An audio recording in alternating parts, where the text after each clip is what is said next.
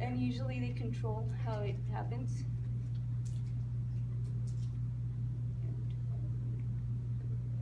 Sorry, I have to say more about that. It's a little bit more complex than developmental change.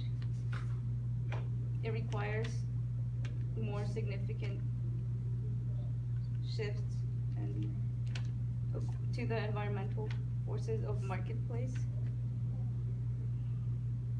And it's replacing something it's entirely different. And usually the leaders are the ones that recognize the existing problem.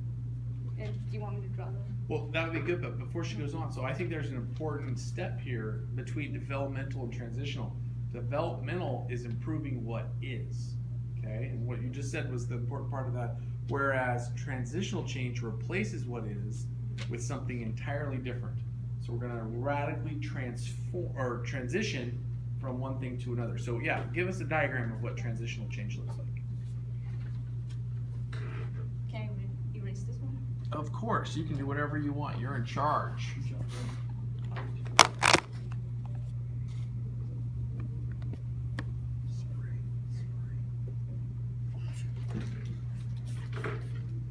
I told you you're not allowed to erase it. No, not the rag. That's transitional.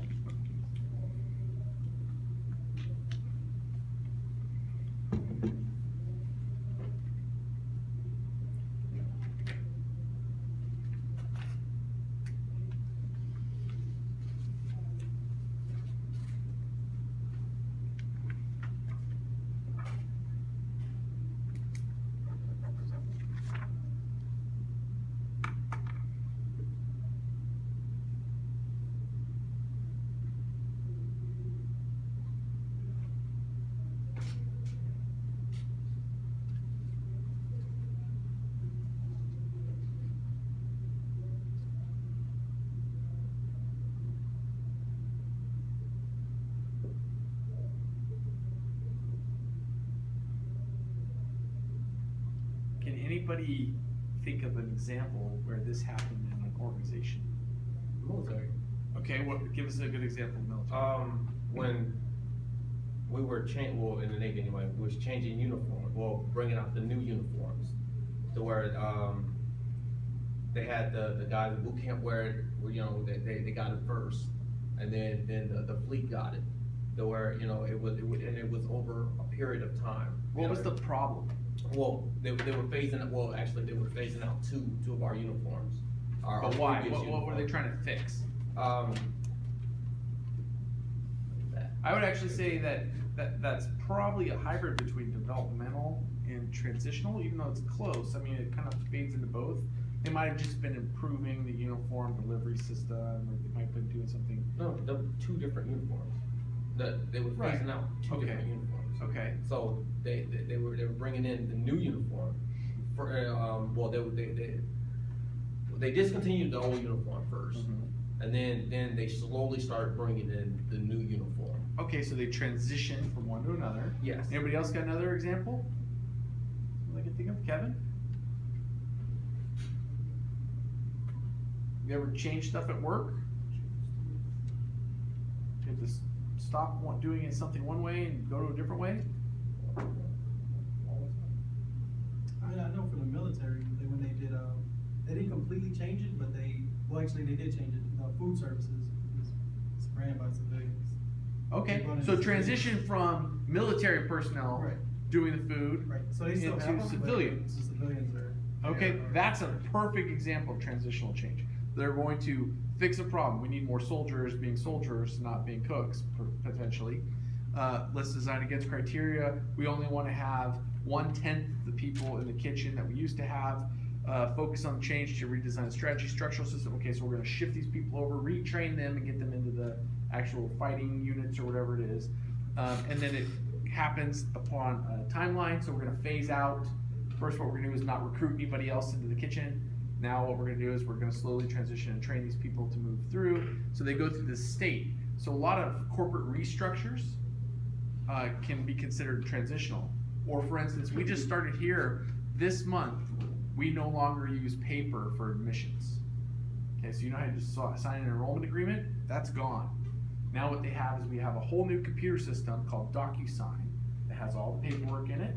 You have a unique login. You're the only person in the world that can log into it. You go in there and you can digitally sign the stuff, and then it gets put in the repository. And so we're slowly but surely transitioning from paper-based into digital-based. It's a transition, trying to fix a problem, get rid of paper. Design against criteria has to be legal. It has to be able to be available. It has to be secure. We have lots of laws enabled, FERPA, stuff like that. So how are we going to design that structure? They had our online college start with it first, then they had a Salt Lake campus do with it. Now we're rolling out to us, structured rollout. So those are great examples. So good, I like that. And the third one is transformational change. And it's usually more complex than the other two. And it's more radical when the shift.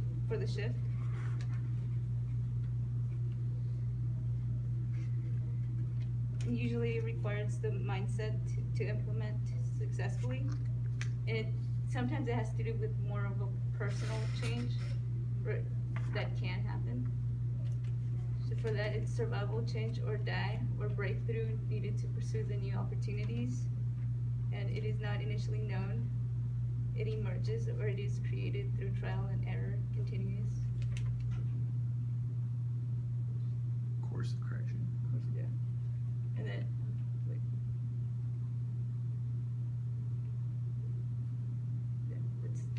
and then focuses on strategy, structure, system, process, technology, work culture, behavioral, and mindset.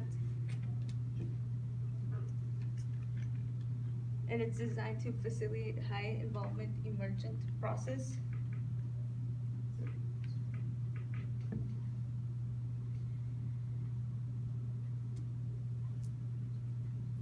And it usually with transformational, you're going into the unknown, and not a lot of people know where you're going with it, and it makes them uncomfortable.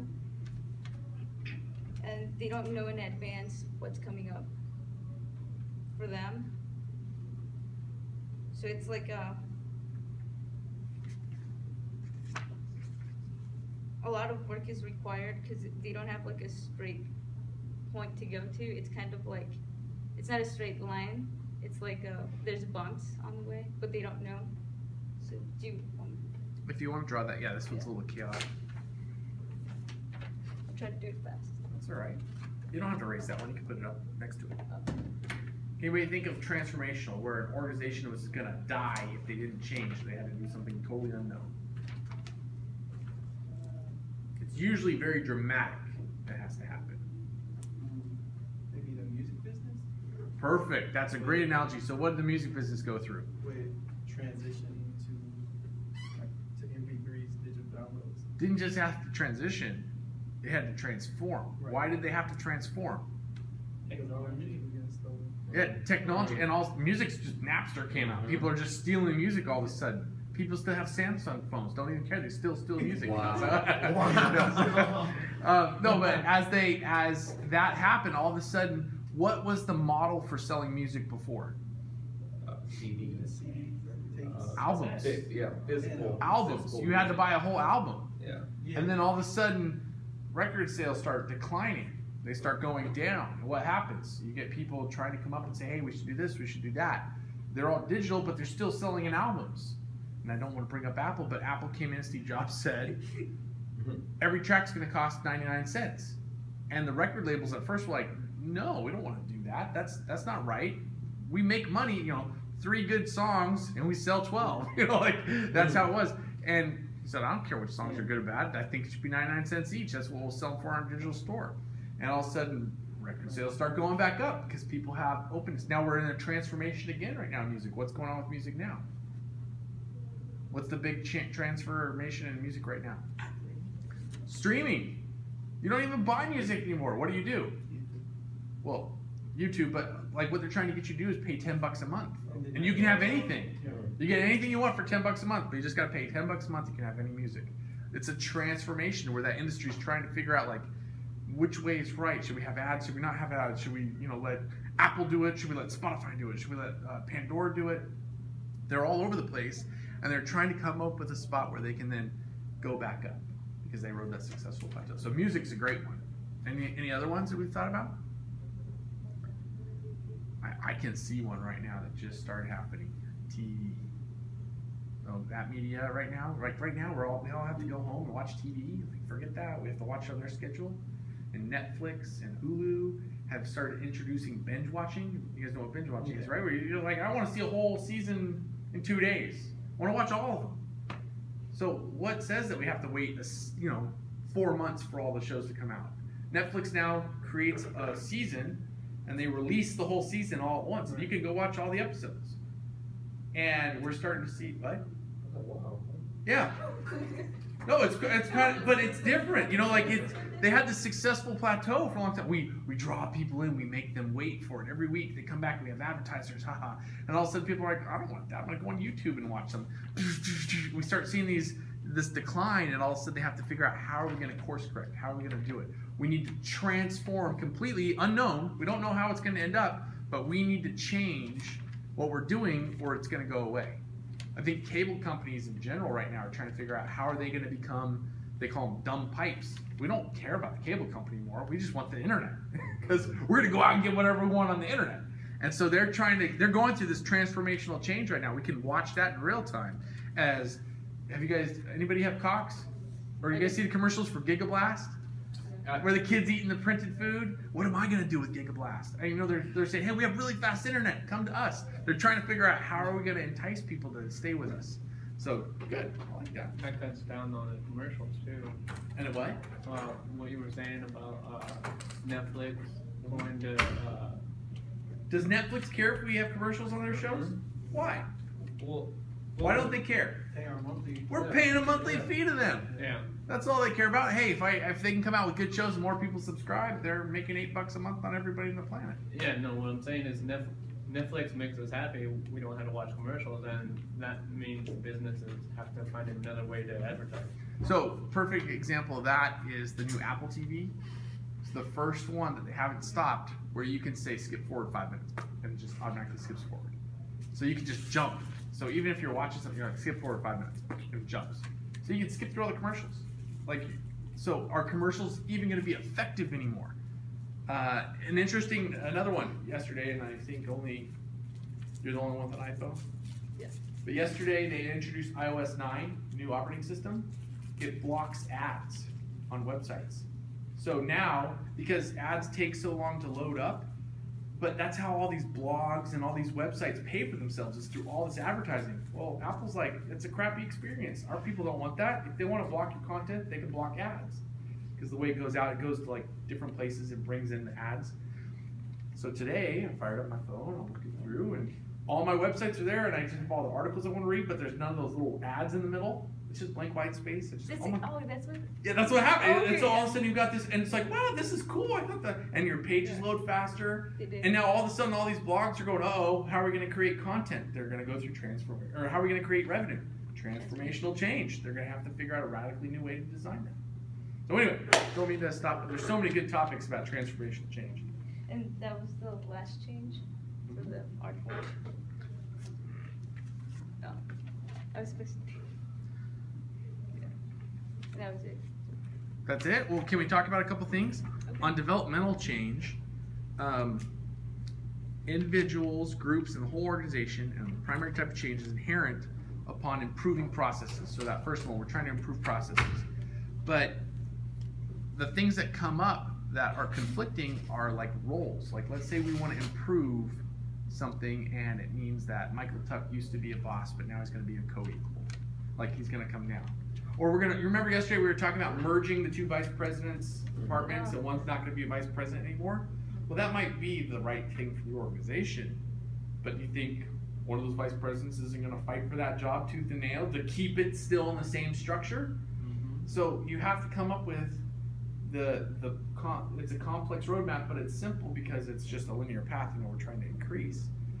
But it's not necessarily transitional. Well, you know what? I would say reorganization is transitional. I would actually take that out. If you're going to reorg something, you're radically changing it, so you're going from the old state to the new state.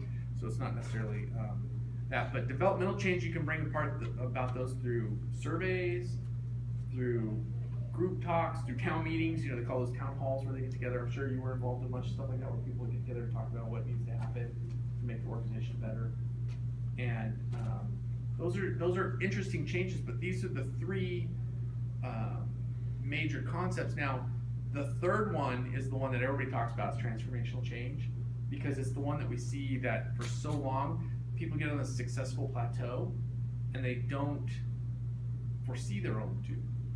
They think, oh, it's all going to be perfect forever, and I don't have to change because we're successful right now. And that's the fallacy that happens. And there are hundreds and thousands of companies we've seen that were hugely successful and all of a sudden are no longer even relevant or existent anymore because they didn't see something coming. BlackBerry.